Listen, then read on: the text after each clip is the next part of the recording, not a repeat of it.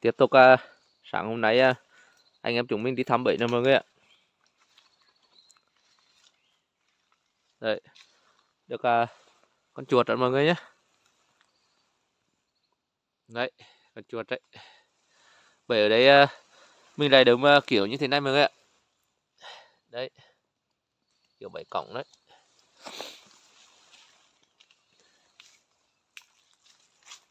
Đấy đây mọi người, chuột rồi đấy, nó thắt rất là cũ luôn.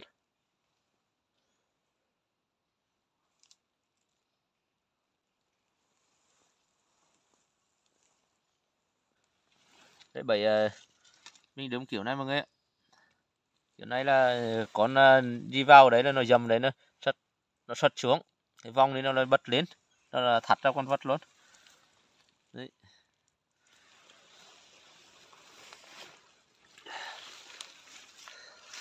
Chúng mình đi xem tiếp.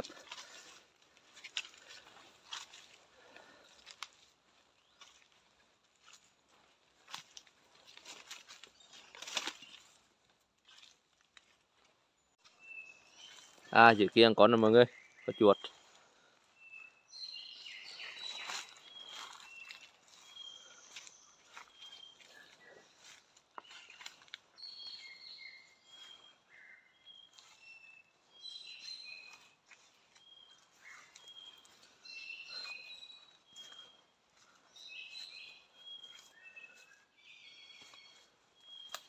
Đấy, đấy con rồi mọi người.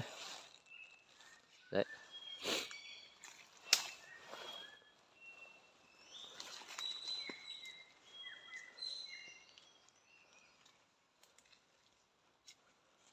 Mình tắt máy mình gai ra mọi người nhé.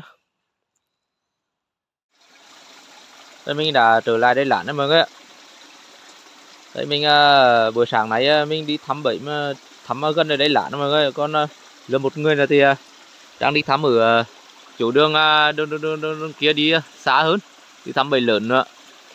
Còn mình ngày hôm qua đi mắc mưa rồi là lúc tối tới giờ là ốm mọi người, rồi là phải uống thuốc tây, bây giờ mệt quá không đi được xa.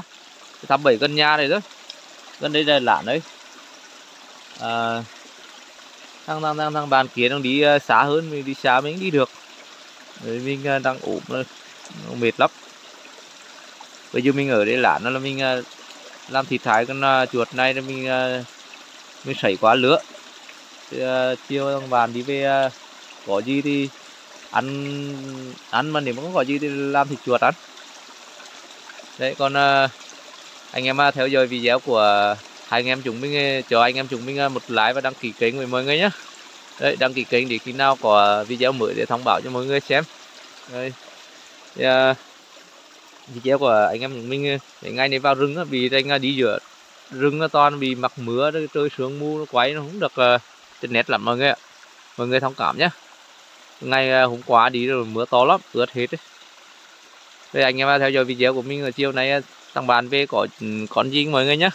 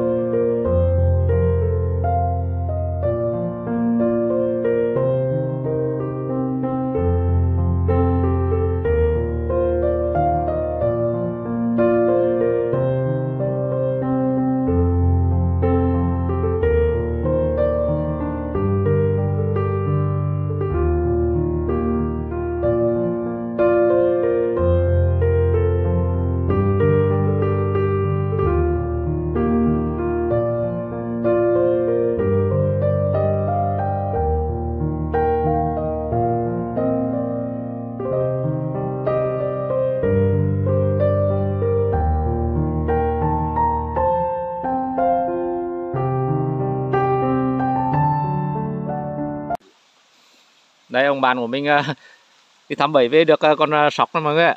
Sóc bụng đỏ đấy. Bây giờ con sóc này để có thể là vặt lóng rồi làm gói. Làm gói sóc à. Làm gỏi sóc. Ông đi thăm bầy lớn mà dính một con héo mà nó đít giấy mọi người ạ. Đít được khoảng 2 ngày rồi, đít cho nó chạy đấy. Thăm bầy nhỏ được con sóc này.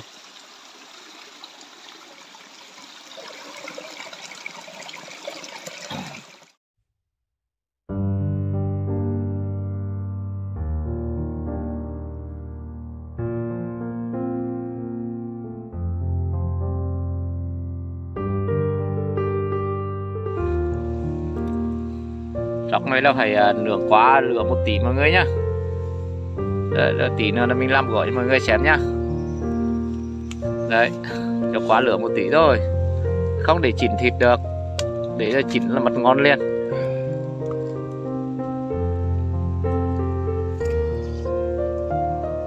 Rửa ra mọi người, rửa được đó, mình cũng không nướng chín đâu. Đấy, còn máu nó còn đỏ đây. Thật đấy. Đấy, mình làm như vậy đó.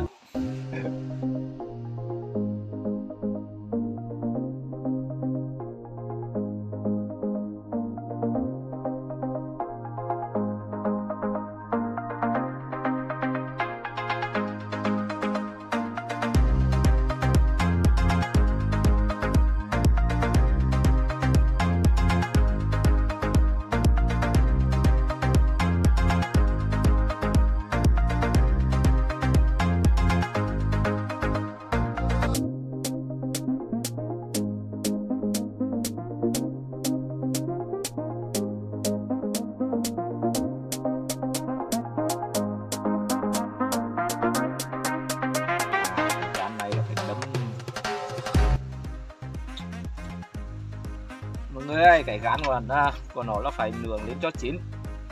Rồi chúng mình đấm phải bóp vào trong cái thịt đó.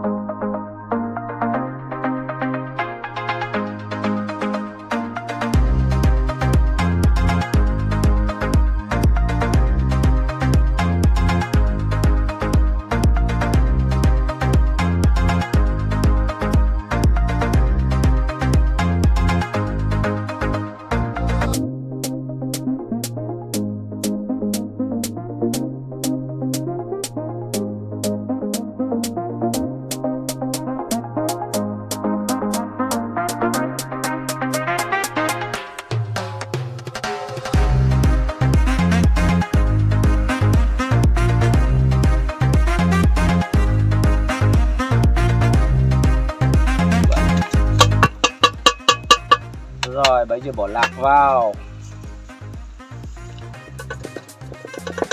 Ok chưa? Đấy, lạc đấm rồi đấy mọi người. Đấy, lạc rang đấm rồi đấy. Osake. Rồi anh em chúng mình làm đã xong cái gỏi sọc rồi mọi người nhá. Đấy, lâu rồi làm gỏi sọc rồi, nhìn hấp dẫn nha mọi người.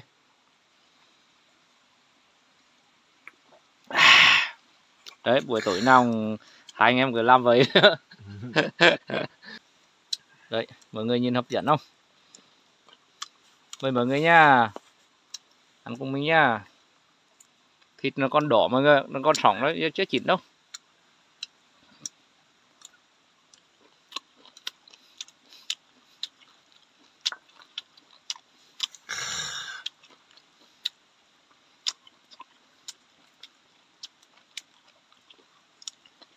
Đấy.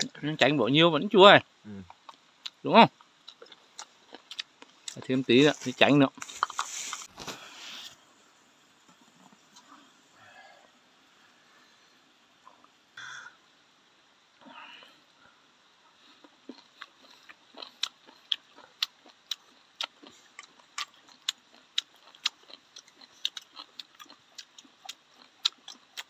Ra tí nữa mới ngon.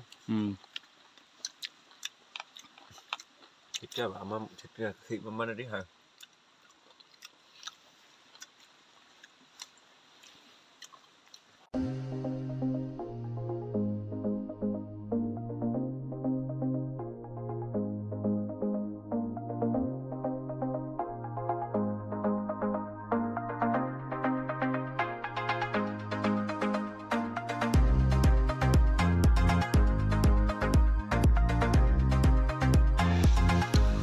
Lúc nào tới giờ ăn gỏi mà quên ăn lá như mọi người ạ. Đấy. Ớt.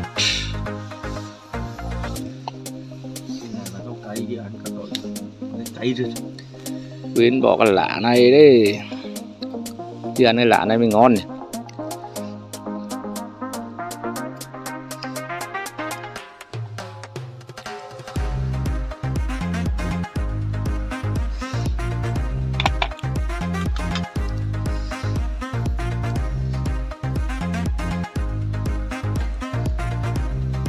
Đấy, gọi là đi.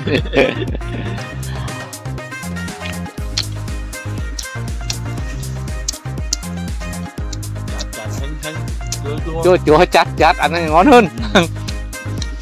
Đúng vì ăn gỏi hơn.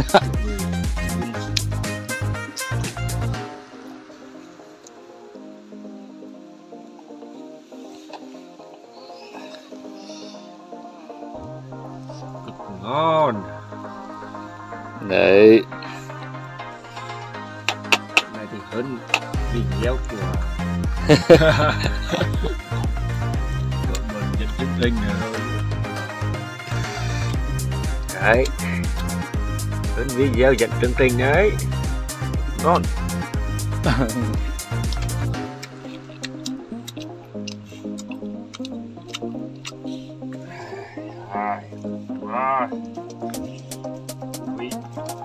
Rồi, ông quẩn miệng mình chém nữa mà. Đấy.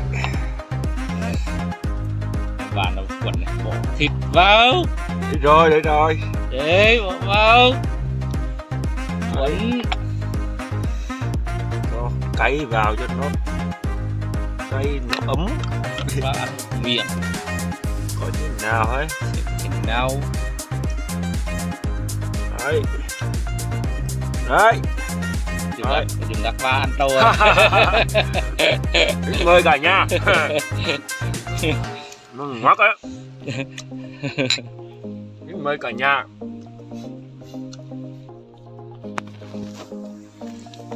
Đấy. Bỏ thịt lên. Rồi, đây rồi, đây rồi. Thịt đây rồi, đây rồi. Đó, quẩn nó xuống. Rồi. Rượu đấy. Này thì về cho con này, con trai nhà coi thì được cực nghiền hơn nữa. Xem bộ ăn đấy. Xem bộ ăn như thế này thì có lẽ ai mà chẳng muốn đi. Rồi mời mọi người.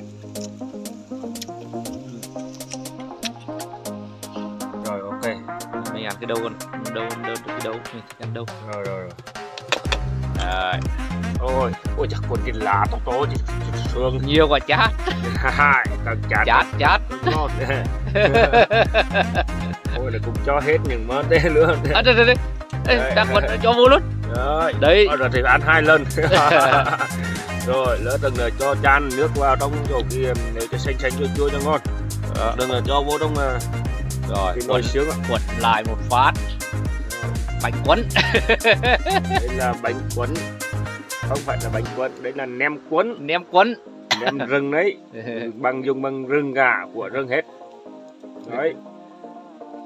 Đấy, cực ngon. Đấy. Thôi xin mời mọi người. Đó. Ok. Quánh luôn. Ngon không? Ngon.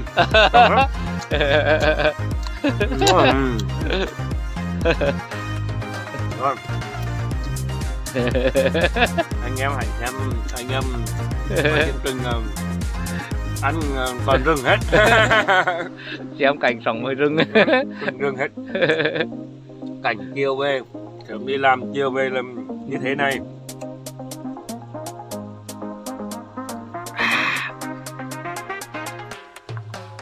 Cái này vốn thơm mà thích chứ nào. Thơm. Thế đâu phải không? Với nó mà ăn. Sở trường mình thích ăn cái đầu mọi người ạ. Đấy. Cho con sọc đấy.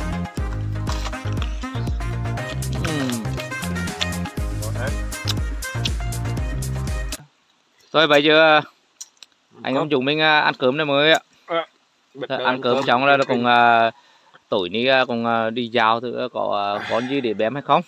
Nếu mà tối nay đi dạo có con gì bém là mình quay cho mọi người xem nha.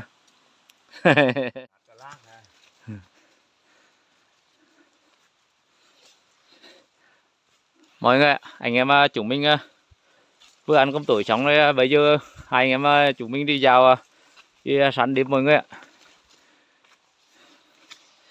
Đi dạo đi săn đêm thử có con gì săn hay không. Nếu mà rồi tìm thấy con gì săn được là mình quay cho mọi người xem nhé. Đây mọi người ạ, anh em chúng mình kiếm được con này rồi nhá. Đây, vừa mới bém được xong. Tối nay về nếu mà khỏe thì làm nhiều, mà nếu không khỏe là thì để đó ngày mai là ngày một kia chứ làm thịt ăn. Rồi hiện tại chưa được con này rồi. Rồi tiếp tục anh em đi giao tiếp. Rồi chúng mình đi tiếp tiếp này. Ok. Bao bông. Rồi. Anh em chúng mình về tới lán rồi mọi người ơi. Chỉ có được con lúc này thôi, mọi người thông cảm nhá. Còn lúc này mình quay cái đuôi chứ không quay được cái người nhá. Bởi vì những con này mình không quay được, mọi người thông cảm nhá. Quay cái đuôi cho anh em xem nữa. Bởi vì củi mình dùng củi này không có ống ngắm mọi người ạ. Mình ngắm cớ cho nên là không quay được cận cảnh cho mọi người xem lúc phá bém ạ nhá. Đấy, về tới nơi lán rồi đấy. Đấy, mình làm thịt xong con đấy rồi mọi người ạ. Bây giờ đang sao cái lông của nó. Sao cái lông của nó đó là để làm quái để ngủ thôi. Bởi vì thịt bây giờ không ăn nữa. Bởi vì lúc tối ăn cơm tối rồi, bây giờ thì là không ăn cơm nữa thì sao cho cái lông nó nhiều thôi. Nhiều người quái nữa là ngủ. Đấy, mình làm thịt xong rồi con bộ phận thịt rồi sấy khô mọi người ạ. Sấy khô để đó để lúc nào ăn đây là ăn. Đấy, veo của nó đấy. Con ruột da mình làm sạch rồi mọi người nhá. Đây là cái veo nón của nó.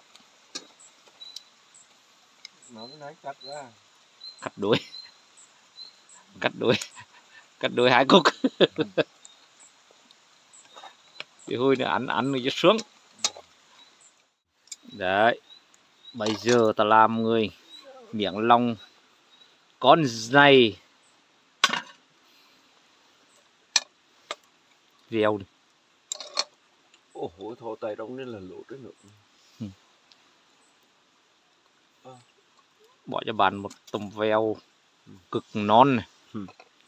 Cái đoạn sau đấy này. Đấy. Cái veo. Ok. Ok.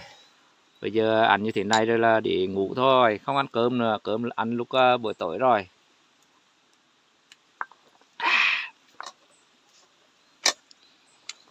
Cắp mặt đấy. Ăn miệng gán coi. Ăn đằng vô tôi nó thôi uống lên rồi. Ăn miếng gan. Gan của nó.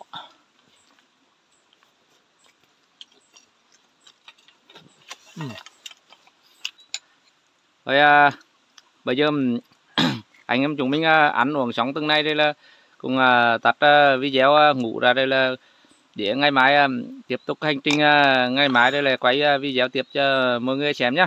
Rồi bây giờ trời cũng khuya đây, cùng chúc mọi người ngủ ngon nhá. Hẹn gặp lại mọi người ngày mai nhá.